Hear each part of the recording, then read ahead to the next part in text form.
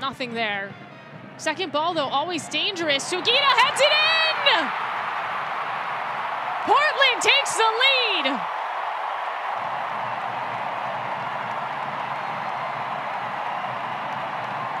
We wondered which Portland player was going to be the difference. May or may not have just said this. It was Hina Sugita.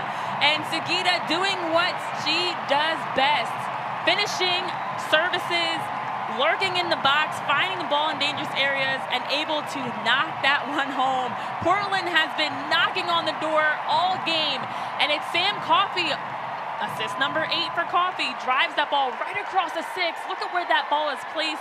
Now you're forcing Gotham to defend back towards their goal. It's in an awkward position between Hawk and Gotham's back line, and Sugita just runs onto it, heads it away, and sneaks it near post to finally put Portland on the scoreboard.